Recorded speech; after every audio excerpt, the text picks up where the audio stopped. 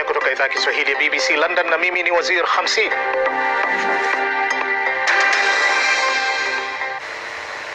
Karibu tena.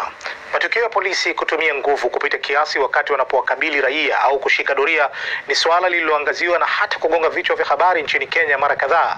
Afisa 6 wa polisi nchini humo sasa wanakabiliwa na mashtaka mauaji na dhuluma baada ya watu wasiopungua 15 kuuawa wakati wa amri ya kutotoka nje kati ya saa 1 usiku na saa 11 alfajiri ili kuzuia kuenea kwa virusi vya corona nchini humo. Hii hapa ripoti ya mwandishi wa BBC Masi Juma kutoka Nairobi. Ni mtaa wa Madhari mjini Nairobi, mojawapo ya mitaa iliyo na idadi kubwa ya wakazi. Hapa ndio nyumbani kwa Hussein Moyo ambaye ameishi hapa tangu kuzaliwa na ndipo analelea watoto wake. Siku 2 tu baada ya serikali ya Kenya kutekeleza amri ya kutotoka nje wakati wa usiku, mwanawe Hussein Yasin Moyo aliyekuwa na umri wa miaka 13 anadaiwa kupigwa risasi tumboni na kuuawa na afisa wa polisi. Ghorofa ya mwisho pale imeandikwa mangua hapo. Kwa hivyo walikuwa familia mzima wamesimama hapo. Neighbors waliona ni kitu ilikuwa saa 1 hivi. Si ati mtu alikuwa anakimbiza. Walimulika nyumba juu na bunduki yake ilikuwa na light. Na kupata haki hapa Kenya ni ngumu sana. Na pia makesi zinachukua muda mrefu. Kesi yake ya Si ni mojawapo ya zile zilizothibitishwa na mamlaka inayoshughulikia utendakazi wa polisi, na afisa anayeshukiwa kuhusika ni mmoja kati ya maafisa 6 wanaotarajiwa kufunguliwa mashtaka hivi karibuni. Picha na video zinazoonyesha watu wakipigwa na polisi mjini Mombasa hata kabla ya kafyu kuanza zilisambaa katika mitandao ya kijamii na kwenye vyombo vya habari wiki chache zilizopita. Takriban watu 14 wanadaiwa kuuawa na polisi wakati wa utekelezaji wa kafyu, huku wengine wakiachwa wakiwa na majeraha, kulingana na mamlaka inayoshughulikia utendakazi wa polisi MPYA. Katika mtaa wa Kibera, huu ni mchoro wa George Floyd, Marekani mwenye asili ya Kiafrika aliyeuawa na polisi nchini Marekani hivi karibuni. Kifo chake George Floyd kimezua mjadala mkubwa kuhusu ukatili wa polisi kote duniani. Hapa Kenya swala hilo limekuwa likizungumziwa, lakini sasa linaonekana kusisitizwa. Watu wanatumia njia tofauti kuonyesha ghadhabu yao, wakiwemo wasanii ambao wanatumia michoro kama hii. Hatukuipiga kufurahisha Amerika ama kufanya nini, yani sisi tulipiga juu unajua vijana wengi wamepoteza maisha yao kupitia mikono za polisi na wazazi wao wapati haki, unaona. Akizungumza na BBC kwa njia ya simu, msemaji wa polisi Charles Owino alisema matokeo ya ripoti ya MPYA ni malalamiko tu na kila kesi itachunguzwa kivyake. Kuhusu kesi yake ya Yasin Moyo, alisema ilikuwa ni ajali tu na kuwa polisi huyo alinuia kufyatua risasi hewani. Sio haki kuwafanya polisi kuonekana kama wauaji, hasa wakati huu ambao wako katika mstari wa mbele katika vita dhidi ya COVID-19. Serikali inasema imetumia mamilioni ya dola katika marekebisho ya idara ya polisi tangu machafuko ya uchaguzi wa mwaka 2008 ambao ulisababisha vifo vya zaidi ya watu 1000 na kuacha zaidi ya watu 300,000 bila makao. Lakini mashirika ya kutetea haki za binadamu yanasema mafanikio kamili ya marekebisho hayo hayajashuhudiwa, na watu katika mitaa kama Madhari na Kibera wanasema wanataka tu haki. Masi Juma, BBC. Tukibaki huko nchini Kenya, chama cha mawakili kinajiandaa kushurutisha mabunge ya taifa na seneti kuwasilisha mswada wa kutaka kumuondoa rais wa Kenya Uhuru Kenyatta madarakani. Haya yanajiri kufuatia kauli ya jaji mkuu David Maraga kuwa rais anakiuka katiba kwa kuchelewesha kuwaapisha majaji 41 ambao tayari wameteuliwa, hatua ambayo bwana Maraga anasema imetatiza shughuli za mahakama. Chama hicho cha wanasheria pia kimesema kitawavua wanachama mwanasheria mkuu na naibu wake kwa kumpotosha rais katika ushauri. Sasa tunaungana na mmoja wa wajumbe wa baraza kuu la chama cha wanasheria na ambaye pia ni mwakilishi wa chama hicho mkoa wa Pwani, Linda Emukule, ambaye sasa yuko mjini Malindi, Kenya. Linda, karibu sana. Kwa nini mmeamua kuchukua hatua hii? Nini lengo lenu hasa? Asante sana kwa kunipa muda wa kuwa hapa. Mwanzo naitwa Linda Emukule, ni mwakilishi wa mawakili katika chama cha mawakili hapa Kenya, na pia ni member wa chama cha mawakili cha Malindi specifically. Sasa hatua ambayo tumechukua kweli ni hatua nzito ukiangalia.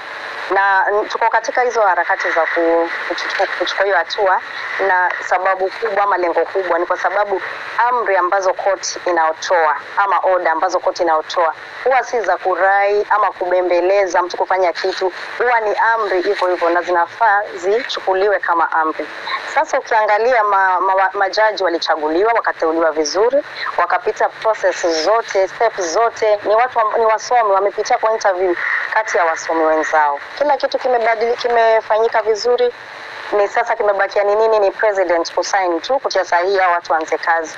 Na vile tunavyoona sasa Kenya kuna kesi nyingi sana, lakini hiyo haikufanywa. So tumeona hapa kuna ukiukaji wa amri za na tulienda kotini na koti kaamrisha rais achague au majaji, lakini sasa yapata miezi 6 haijafanyika. Na Bilinda, tukiangalia wajumbe na haya matukio ya hivi karibuni ni kwamba wanaangalia sana misimamo ya chama na siasa zaidi kuliko haki kama mnavyosema nyinyi. Je, mna uhakika gani kwamba mtafanikiwa mkiwasilisha haya madai yenu ama malalamiko yenu bungeni? Wajua mambo ni kujaribu. Hukujaribu hutajua utafanikiwa ama hutafanikiwa. Na kwa kweli nchi nyingi za Afrika ukiziangalia ambao wanawaongoza ni watu wanakiuka sheria na wanakiuka katiba ambazo zimewekwa za nchi. Sisi kwa upande wetu tumejitolea, tulichaguliwa na mawakili wenzetu na tuna kazi ambazo zimewekwa kwa hiyo katiba na kwa sheria zetu. Kwa hiyo hatutaogopa, tutaendelea hivyo hivyo, ni kwa mabarua, ni kwa makesi, chochote kile, hata kama ni kuondoka tuende tubebe mabango, peaceful demonstration, tuonyesha kwamba tumechoka, hivyo hivyo tutafanya. Na Mlinda, tukiangalia kwamba je, sasa lengo lenu lisipotimia mtafanya nini? Kwamba mmewasilisha mswada, haikufika vile mnavyotaka, mtafanya nini tena? Wajua sasa itamaanisha twende kwa watu. Kitu ambacho huwa hakieleweki ni kuwa reason ambayo kila nchi ina kiongozi wake ni kwa sababu sote hatuwezi kuwa mamlakani at the same time, si ni kweli?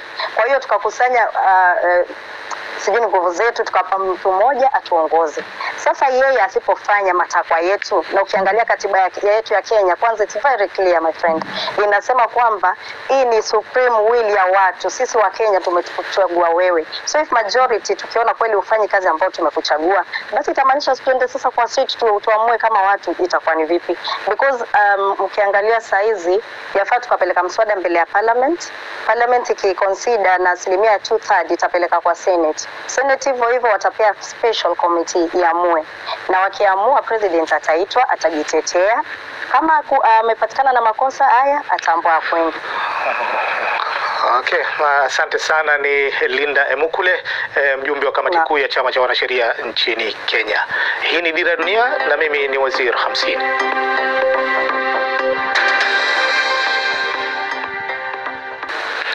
Karibu tena. Hii ni Dira ya Dunia kutoka idhaa ya Kiswahili ya BBC London na mimi ni Waziri 50. Mawaziri wa fedha wa nchi za Kenya, Uganda, Tanzania na Rwanda wanatarajia kusoma bajeti za mwaka wa kifedha wa 2020 na 2021 hapo Alhamis, huku wengi wakizingatia jinsi bajeti hizo zitakomboa uchumi kutoka kwa athari za janga la corona. Wamiliki wa biashara ndogondogo wanatarajia kuwa fedha zitatengwa na kuelekezwa mifukoni yao ili waweze kuendeleza biashara zao. Mwanahabari wa kitengo cha biashara cha BBC Charles Gitonga anaarifu zaidi. Katika eneo la Bukoto jijini Kampala, Uganda, hali si kama ilivyozoeleka. Ni sehemu inayoshamiri kwa biashara ndogondogo kama hii ya viungo mbalimbali. Kwa kawaida kungekuwa na shughuli nyingi wakiandaa bidhaa za kupelekwa sokoni, lakini leo kumepoa sana. Ndani ya kiwanda cha Suleiman Cheyune anafuatilia upangaji wa aina moja ya viungo 18 vinavyozalishwa hapa, wakiwa na wafanyakazi wachache tu. Nusu ya wafanyakazi hawana tena ajira. Wafanyakazi wetu wameathirika na hilo yamepungua kutokana na athari za janga la corona. Matumaini yake ni kwamba makisio ya bajeti ya Uganda yataleta suluhu kwa biashara yake. Itakuwa muhimu serikali ilete msaada wa aina fulani wa kifedha ili kuendeleza biashara zetu. Chama cha viwanda vidogo nchini Uganda ambacho kinawakilisha wafanyabiashara 6,000 pia kinaunga mkono wito wa kuwapa wafanyabiashara msaada wa kifedha kupitia bajeti. Leseni ni nyingi sana na ni lazima biashara ilipe leseni. Alafu kuna kodi ya biashara, kuna kodi ya kuongeza thamani na hatimaye hii yote ni gharama kwa biashara. Mataifa ya Uganda, Kenya, Tanzania na Rwanda watawasilisha bajeti zao za mwaka wa kifedha wa 2020 na 2021 kwa pamoja siku ya Alhamisi. Tayari Kenya imeahidi dola milioni 503 katika kutoa misaada ya kifedha kwa biashara zilizoathirika na corona. Lakini kulingana na taasisi ya masuala ya kiuchumi jijini Nairobi inayoongozwa naye Kwame Owino, fedha hizo hazitoshi hata kidogo. Msaada huu ulifaa utolewe kwa haraka, kwani jinsi unavyochukua muda ndivyo gharama ya kufufua uchumi itaongezeka. Kwa sasa serikali inaahidi dola milioni 503. Miezi mitatu baada ya athari hizi kutokea, tayari ajira 300,000 zimepotea. Tunafikiria huo ni msaada mdogo sana. Nchini Tanzania hali ni tofauti. Tanzania iliamua kwamba haitafunga mipaka wala kuzuia biashara. Kwa mantiki hiyo, huenda kiuchumi Tanzania imeokoka kutoka kwenye madhara labda yale makali zaidi ya kiuchumi. Ni dhahiri huu ni wakati mgumu kwa vibarua na biashara ndogo ndogo hapa Afrika Mashariki. Kwao bajeti hizi zitaonekana zenye kusaidia iwapo tu zitawezesha kuendeleza kwa biashara zao. Charles Kitonga, BBC, Nairobi. Ili uwe wa kwanza kutazama video zetu, tafadhali bonyeza subscribe button chini ya video hii, kisha bonyeza alama kengele itakayotokea. Asante.